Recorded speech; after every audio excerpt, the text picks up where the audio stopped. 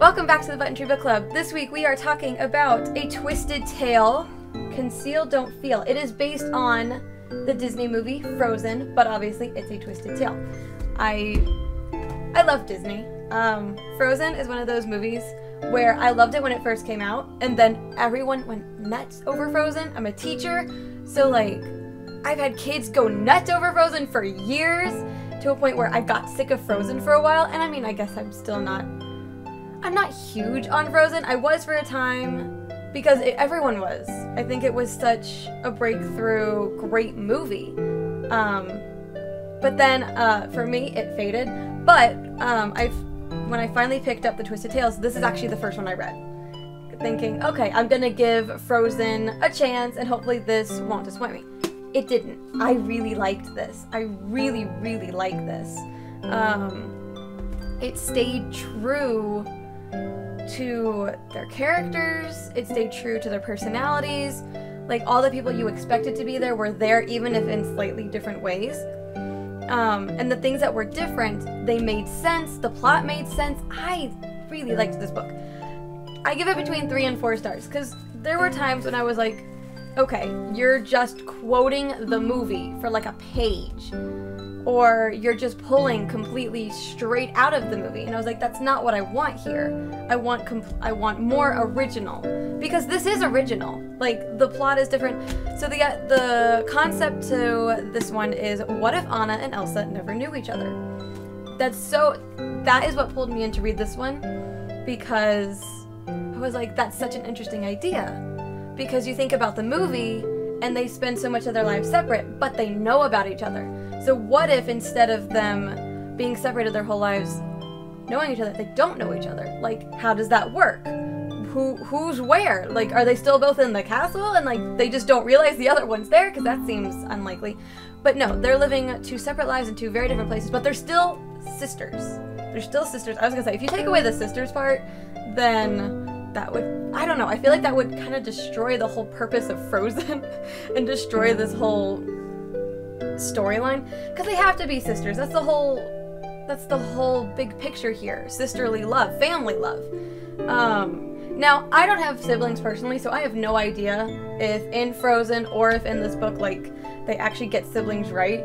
I just find it such a touching, sweet, kind story, and this stayed true to that from the original, and I loved that. Even though, like, the whole premise is they don't know each other. I'm gonna give you one little spoiler. Yeah, they find out about each other. I mean, that should be pretty clear. They're gonna find out about each other.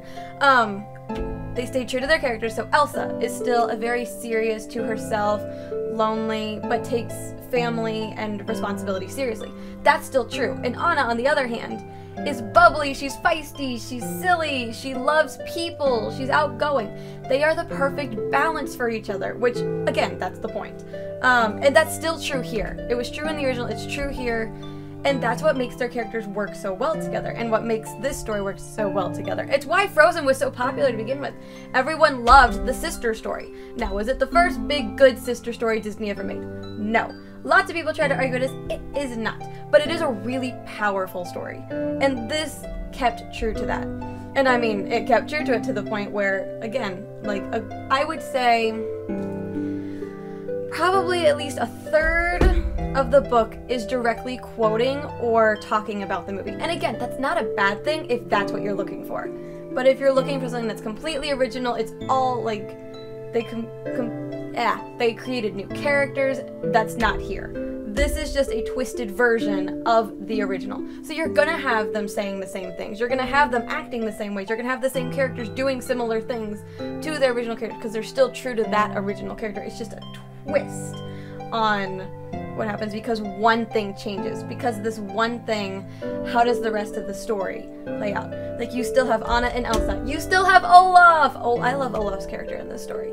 He was still Olaf, and every time I would read his lines, I always heard, oh goodness, what's the actor's name? Josh Gad? Josh Gad. I heard his voice every time I was reading Olaf.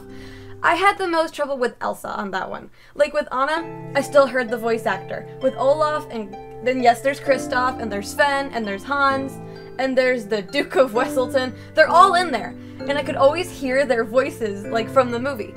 Elsa was the only one where there was a couple times I was like, is that really, like, would Elsa say that? It felt a little like they were trying to create new things and it kind of went against her personality, but it was still good. She was just the one where I struggled to hear that original voice in my head. All the others, oh, it was great. I loved Olaf. He was that comedic relief you need. Anna was that bubbly, fun character that you need. Kristoff was still Kristoff, and yes, he still speaks for Sven, and that was I love how they wrote that down because I kept wondering, like, if he still talks for Sven, how are they going to put that into words, what's happening? And they do it. They do it. I think it was done pretty well. And a lot of the same places are used. There are some new places, and there are some new characters that we didn't see in the original, and I liked that. I think if you had just used the small cast of characters from the original, it would have been lacking something. But like, you get to meet like people that live in the palace. You get to meet some of the servants and some of the important people. The other, what is the word? Other, not exactly royalty, but like dukes and ladies and people that are important to the kingdom. And I think that helped build this world, because that is another thing that happened really well in this.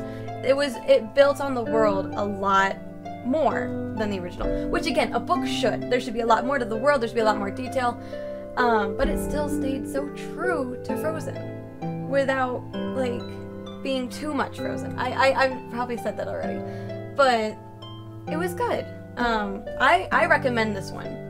I can't speak to that for every single one of them, but I recommend this one. This is the first one I read, and it's definitely drawn me in. Like, I'm gonna read more of them. I think I don't have all of them. I think I have like 3 or 4 of them, and I'm gonna, like, this might be the first one that goes up, this might be the last one. I have no idea. These are all gonna be in a very random order, but this is the first one I read, and it drew me into where I wanted to read more.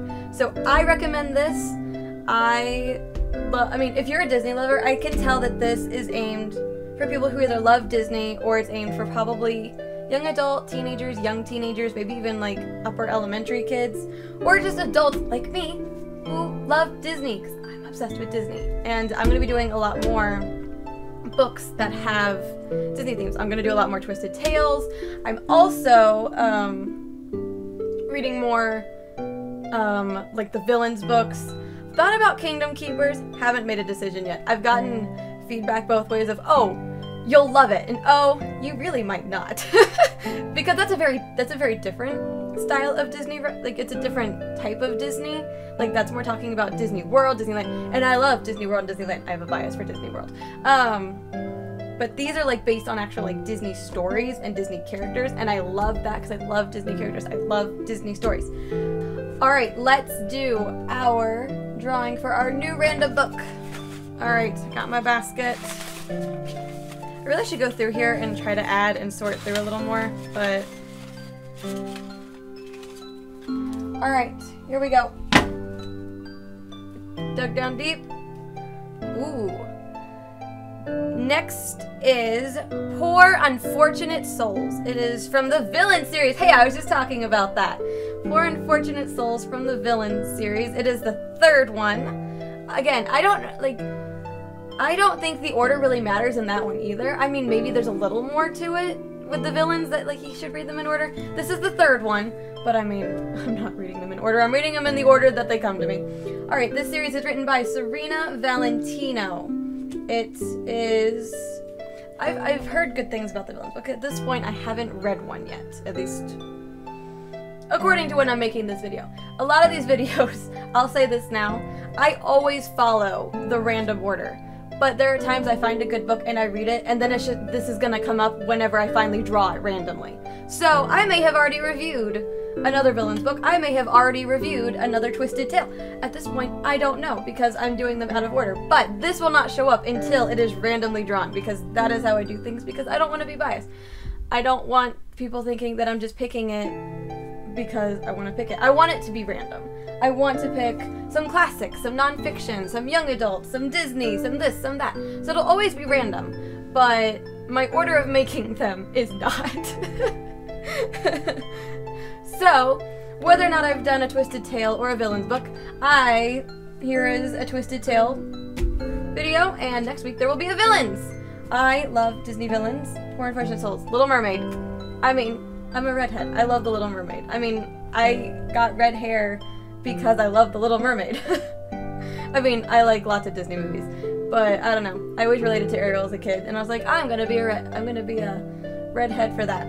So I will see you next week when we are talking about Poor Unfortunate Souls from the Villain series. So I will see you next time. Bye!